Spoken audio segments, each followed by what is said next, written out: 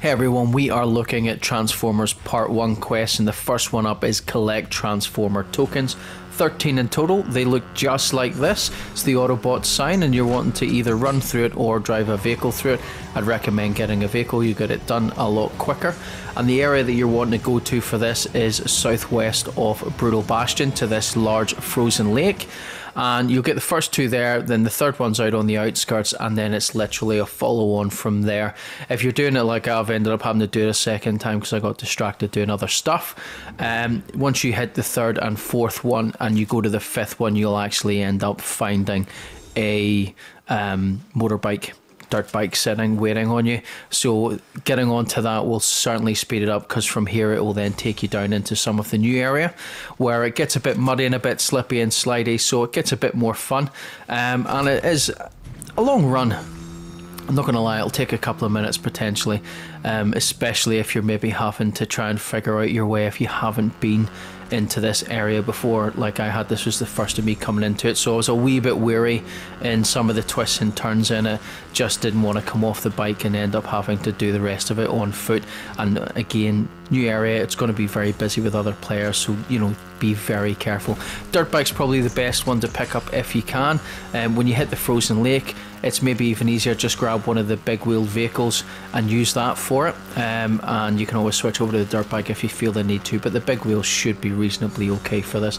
And that's this one. I'll show you in a second the full route, and I'll show you it all comes down south from where we pick up the first token.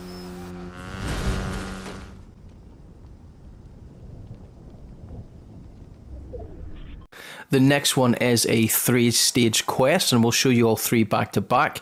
It's travel distance in a vehicle or mounted. Mounted is basically where you're either standing on top of it or you're a passenger within it.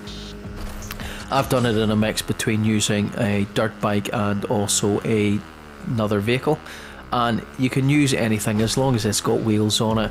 Just drive around the place and eventually you'll get it done. I've cut all three short because the first one is 1,000 meters, second one is 2,000 meters, and then the final one is 4,000 meters. And the last thing you want to do is watch a video which is 10-15 minutes long and it's me driving 6,000 meters in vehicles. So I've just cut it down to kind of the last couple of seconds it shows you. And that's it for this one. We'll move on to the next one after.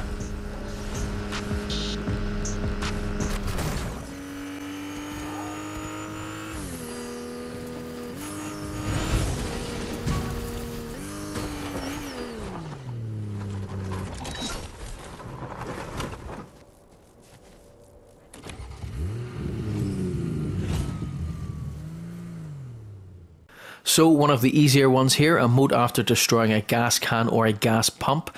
There are 4 locations on the map. I'm going to Slappy Shores, just up here on the right hand side, simply because it's a wee bit more out of the way. It's lesser used compared to some of the newer areas. There are 4 pumps there. All you have to do is shoot them till you hear the kind of whining noise, and then it'll explode. Emote straight afterwards and you'll complete it. I'm saying it's lesser used, but then somebody turns up who have had to fight and kill. But this is an easy one to do out of the rest of them. Acquire a Cybertron Cannon in different matches. You need to get 3 of these, which means you need to pick up 1 in 3 games. You can take as many games as you need to get the 3, but it only counts once if you pick them up multiple times in a single game. It's a bit more of a hard one, this one, because it takes a lot of time to get this done. Creaky Compound is supposedly a really good location for them. You can find them lying on the ground, pick them up from dead players, dropped from a teammate, or get them out of a chest. I never found any in this place, but as you can see through the next 3 videos, parts of this, I've actually gotten them from killing dead players very in and around and close to Creaky Compound, so it may just be that I've been exceptionally unlucky and not gotten to any of the places where they are beforehand.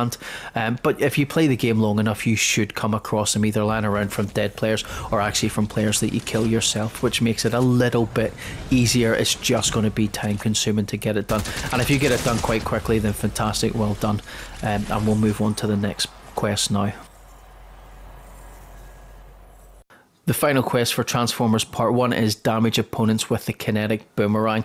I wasn't too sure about this weapon at first until I started doing the Transformer quest, and I absolutely love it. I had quite a lot of kill streaks with this even after I'd completed the missions. It's a really nice snazzy weapon to use. You know, the throwing it coming back, so you can, if you get it past somebody, it's going to hit them, do damage, and if you get them on the way back, it'll do additional damage again, as you can see here. Also, I was quite lucky, a guy was carrying one of the cannons which I needed for the quest. Total of 500 will complete this one for you as well. Alright guys, this is part 1 done. Drop a like in the video, comments down below, subscribe to the channel so you're kept in the loop for all completion guides going forward in Fortnite, including reviews. Bye bye.